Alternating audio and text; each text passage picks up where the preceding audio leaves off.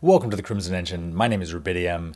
Today we are looking at all the cool gear that I saw at Cinegear 2019.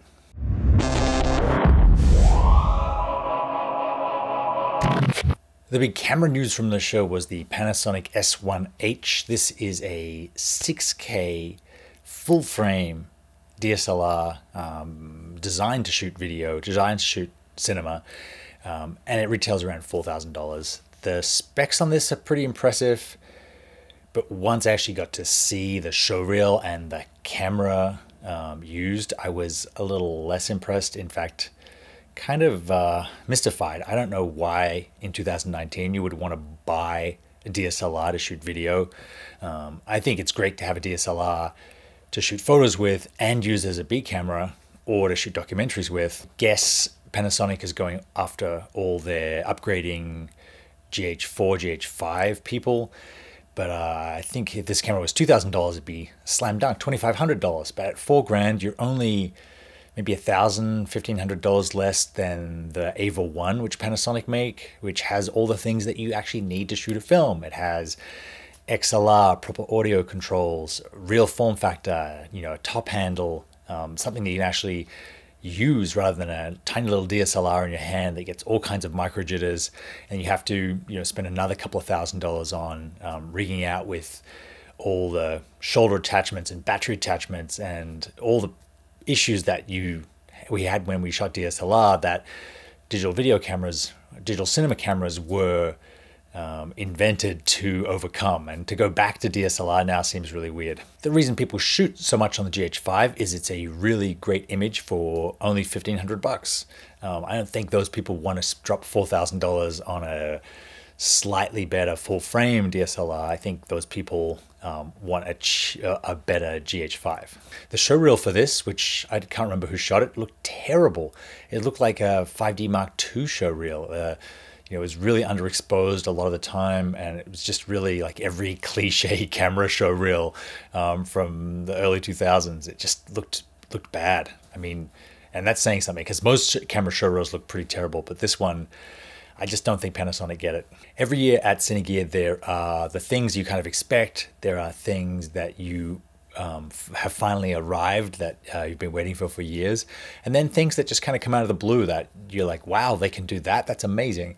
So a company called Portable Electric have generators that aren't generators. They are giant batteries on wheels that you would tow into your location film set to run your lights and your whole facilities. None of the annoying engines that mess up all your sound and cause fumes. Yeah, you can even charge them while you're using them with solar. I didn't really get into how much they cost. I'm sure it's a rental thing, just like no one's going to go out and buy their own generator.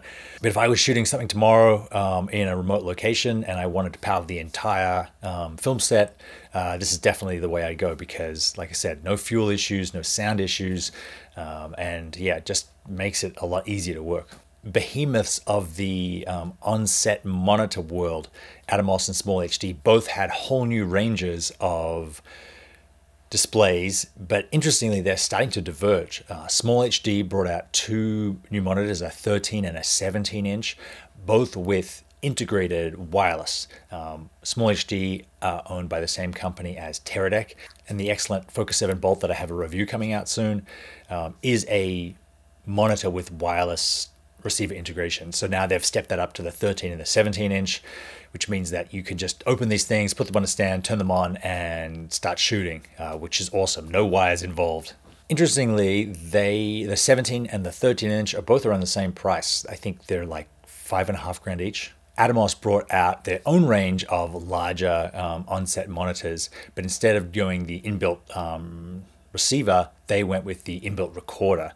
So these things are kind of like the Sumo. They can have all sorts of bells and whistles. They are HDR, they are 4K.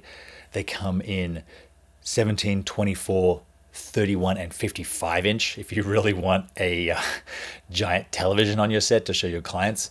But they have inbuilt recorders like the Sumo to solid state drive, and you record ProRes 422, 444, and also ProRes RAW, which is their proprietary format with Apple, which gives you a lot of flexibility in post. And these are for, and they're very competitively priced. The 17 inch is about $4,000. The 21 inch is about $6,000. It goes up from there. But they looked beautiful, being 4K HDR in the booth or showroom. They looked really impressive. Quasar Science, whose gear I have and use a lot, have been branching out of their tube form factor and are going with really interesting sort of 4 Fresnels in an inbuilt array. I didn't get the name of this thing. I couldn't find it on the website afterwards, but it is super bright, apparently brighter than a SkyPanel S360. Something I was super interested to check out was a car shooting setup by a company called PMG. They make large video screens, and they have this 4-wall car set. So it's 2 sides, the back, and a roof that sits over the top of the car and projects video so that you can film 2 or 3 or 4 people in a car, pretty much live action. You don't have to do any green screening. You don't have to do any lighting. The video screens are now bright enough that they'll actually light your talent as well as put reflections in there. So you have all kinds of control, how you shoot, where you shoot. It really is, the latest and greatest way to do car scenes. Probably the downside is the cost. They don't have a standing set. I mean, they don't have like a facility that you can just drive a car to and shoot in.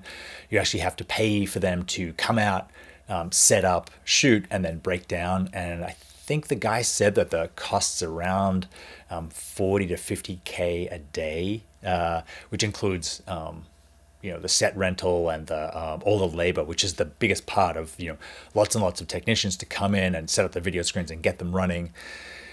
What would be great is if they had a place like that in the production hubs like New York or LA that you could just come to with a car or hire a car, shoot in for a couple of hours and then get out. And if you could do that for like $5,000, they could really transform the car scene industry, because poor man's process and process trailers and green screen all have downsides, and this sort of technology seems to alleviate most of them if we can just get the cost to a place where it's affordable for anyone but the biggest movies or television shows.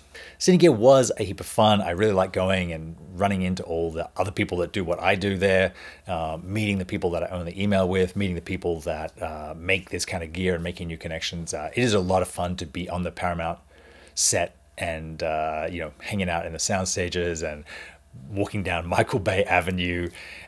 It is a real blast, I think. If you get the chance to go in Atlanta or next year in LA, definitely take it. It's a lot of fun. That's my wrap up of Cinegear 2019. Thank you very much for watching. I will see you next time.